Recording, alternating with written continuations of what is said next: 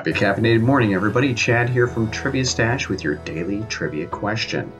What do you call the depression left behind after a volcano explodes and it falls into itself because its magma chamber is empty? Fun fact: these formations are actually quite rare. In the thousands of eruptions between 1911 and 2016, only 7 of these hollowed formations have formed.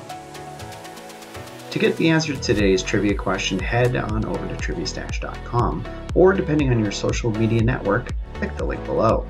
Have a trivial day.